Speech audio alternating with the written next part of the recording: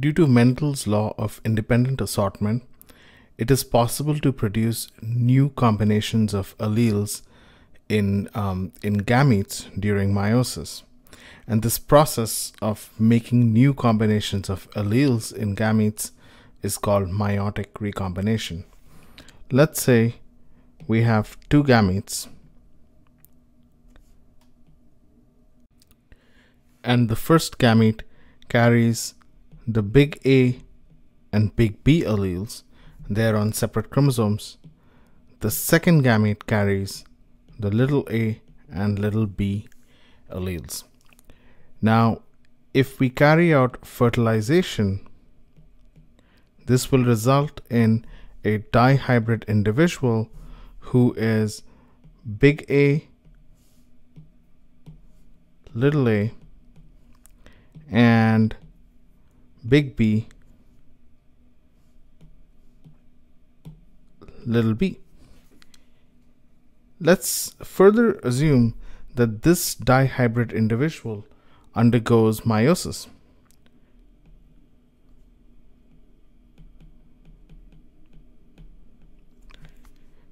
So what types of gametes can this individual produce?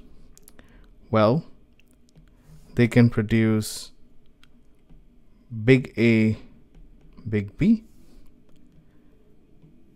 They could produce little a, little b. However, they can also produce big A, little b, and little a,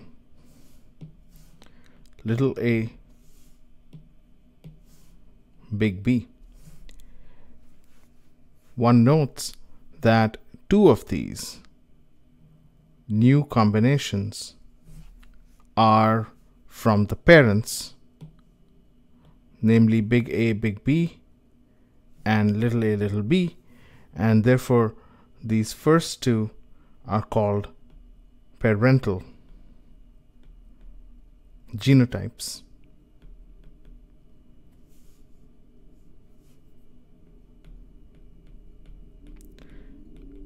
Whereas the process of meiosis has generated two new combinations,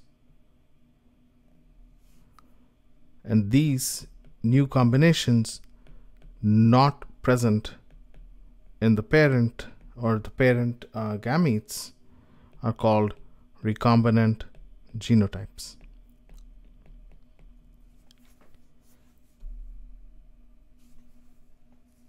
How do we detect recombinant genotypes? Let's say we had two pure breeding individuals. The first one is homozygous for the big A and the big B alleles. The second individual is homozygous for the little a and little b alleles, so that they always produce gametes that are either big A, big B, or little a, little b.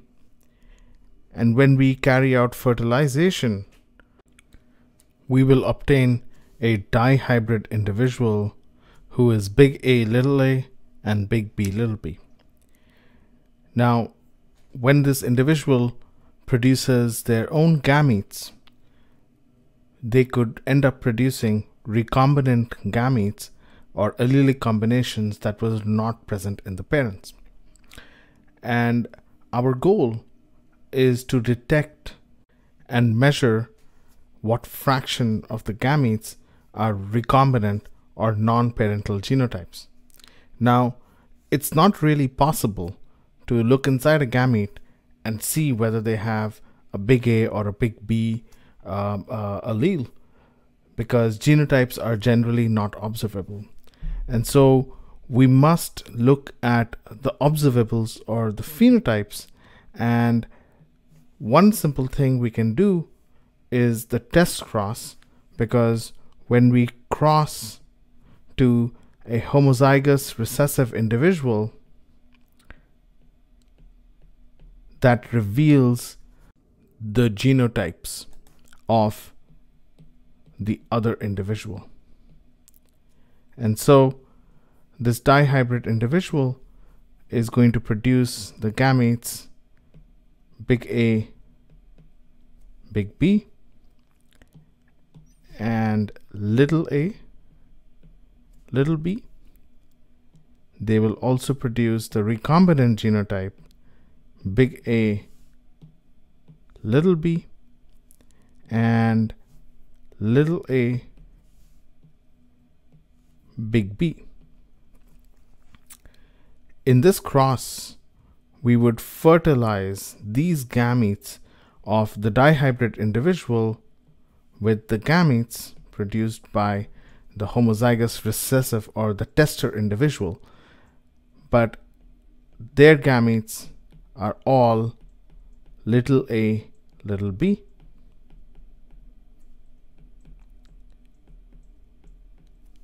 Giving us the following genotypes. We could have big A,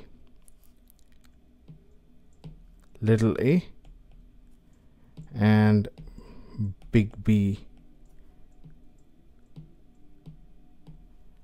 little b. Little a, and little b, little b. The third gametic combination, allelic combination, which is recombinant, would produce a progeny who is big A, little a, and little b, little b. And the next recombinant gametic genotype is going to produce little a, big B, little b. The first of these progeny genotypes are going to have the dominant phenotypes for both the traits. And having observed that, we would know that this was produced, these progeny were produced by a parental genotype, or a gamete having a parental genotype, because one of the parents is dominant for both traits. The second progeny genotype is recessive for both the traits. And having observed this, we know that this also must be a parental genotype because the other parent was recessive for both the traits. It is in the third one where we detect a dominant phenotype for one trait and a recessive phenotype for the other trait that we know that we have found a recombinant genotype, since neither parent had a mixture of dominant and recessive phenotypes for the traits, and the last one will show a recessive phenotype for the first trait but a dominant phenotype for the second trait, again revealing a recombinant genotype that was not present in the parents. Furthermore, we know, due to Mendel's law of independent assortment and equal segregation, that we will have a quarter of all of these allelic combinations, all of these gametes, and therefore this test cross produces half parental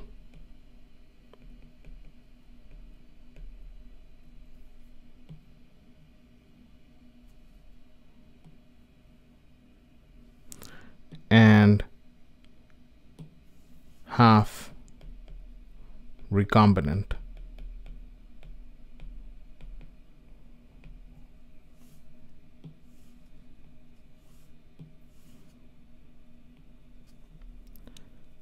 Genotypes.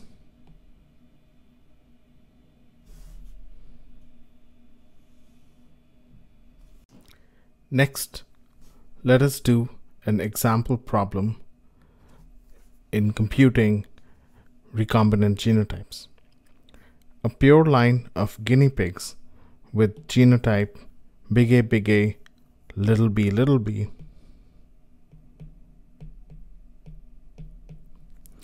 is crossed to an individual from a pure line little a, big B. So the gametes these individuals are going to produce are little a, big B, and big A, little b. And these are our parental genotypes. After fertilization, we will obtain a dihybrid individual who is big A, little a, and little b, big B. And the problem states that we are going to cross two of these individuals to each other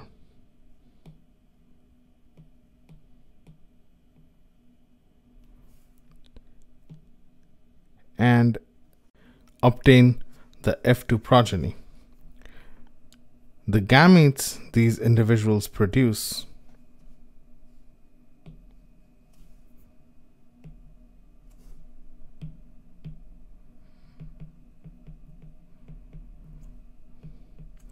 are big A, little b, little a, big B,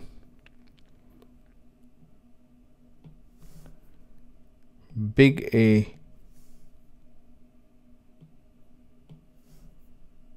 big B, and little a, little b. And since the individuals have the same genotype, they will produce the same set of gametes. Now, in these gametes, the first two are parental genotypes.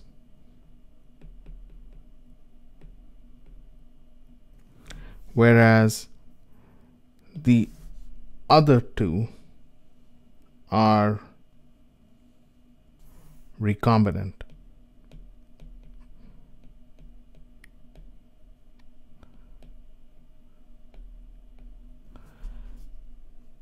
Now, a quarter of the gametes of the first individual are going to be big A, big B, and a quarter are going to be little a, little b, and therefore we will have a total of half recombinant genotypes from the first individual, recombinant gametes from the first individual, and we will similarly have a total of half gametes that are recombinant, that have non-parental genotypes, allelic combinations, from the second individual.